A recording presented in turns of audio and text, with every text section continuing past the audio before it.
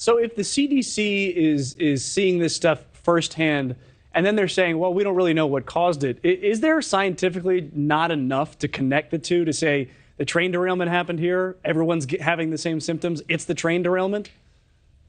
That's what we're hearing at this current time from some medical officials. They're saying if you feel as though you're sick, go see your primary doctor. But due to all of the testing, the water, the air, the soil, there's nothing that is saying definitively that your signs and your symptoms are because of the toxic chemical exposure. It's just kind of funny to me. I remember Jon Stewart was on TV. He was talking about something completely different that we're not going to bring up at this point. But he said, if there's chocolate on the ground in Hershey, do you think it came from the Hershey factory or do you think it came from somewhere else? And it seems like this is that. It seems like it's, I don't know why I'm feeling these odd symptoms. I wonder what could it be? Is it possible that there was a giant train derailment and a chemical burnoff here?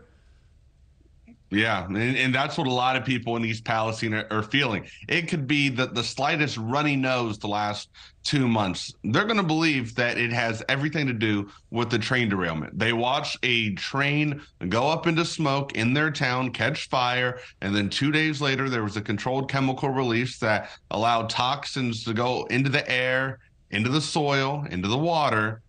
And they were going to link it right back to it, at least in their minds. There's nothing that can tell them that it doesn't have anything to do with the derailment. Well, so how, aside from that, how are the folks in East Palestine feeling now? I know that you had said they're worried that they would lose national attention, that they would, kind of lose the support of the rest of the country that they were getting, and maybe some of that has happened. Do the folks there feel forgotten, or do they feel like with CDC folks going door to door still, do they feel like at least somebody is still paying attention to them? I believe 2 months later, they feel as though they are still getting a lot of attention. A lot of the local news stations, local journalists are remaining on scene. But I've got to tell you, the bipartisan effort here in Ohio between congressmen and women, between senators, has been great. They're keeping it in the spotlight by testifying, by going to their social media platforms. They want to make sure that the town of East Palestine isn't being forgotten about. And I feel as though the residents, they understand that a little bit. They knew at some point the national media attention was going to die down, but they're still getting it, right? You and I are here doing this interview about East Palestine 2 months later. The people of America, they're not forgetting what's happening in East Palestine, because every time that there's another train derailment in this country, the first place you think of is East Palestine. You're exactly right. One in North Dakota, one in Montana, and you're just going, oh no, is it another East Palestine? And they are in East Palestine, and it's still affecting them. And I wonder if it bothers them that the president has not been there himself, or if that is just something that we talk about, and it doesn't matter to them whether he's there or not. I believe it almost is just one of those things that we're talking about and other people across America. The people of East Palestine, they don't really care for President Biden. They're very, very Republican heavy area. All of Columbiana County is. And it's one of their last concerns.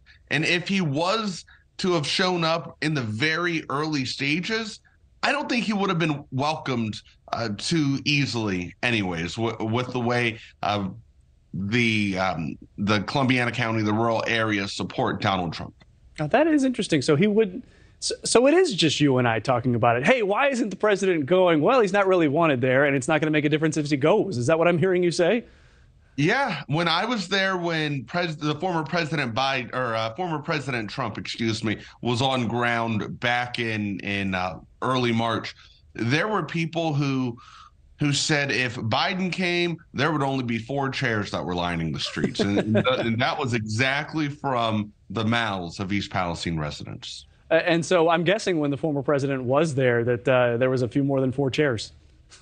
Yeah. I mean, it was almost a stampede. I've got to tell you, it was madness. I waited outside for about 2.5 hours for him to make his way down to the fire department.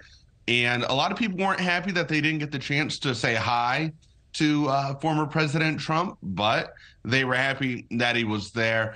I'm surprised myself that President Biden hasn't made the trip, especially after saying on March 2nd that he was going to make a trip sometime soon. And it is now April 3rd. Okay, that's Jordan Miller. You can read him at jordanmiller.news. Thanks for watching. Go to newsnationnow.com to find NewsNation in your cable lineup. And don't forget to click the red subscribe button below to get more of NewsNation's fact-based, unbiased coverage.